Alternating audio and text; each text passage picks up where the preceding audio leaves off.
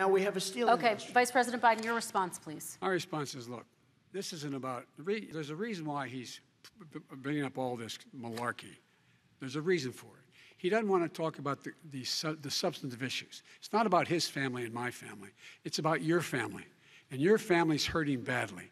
If you're making less than, if you're a middle-class family, you're getting hurt badly right now.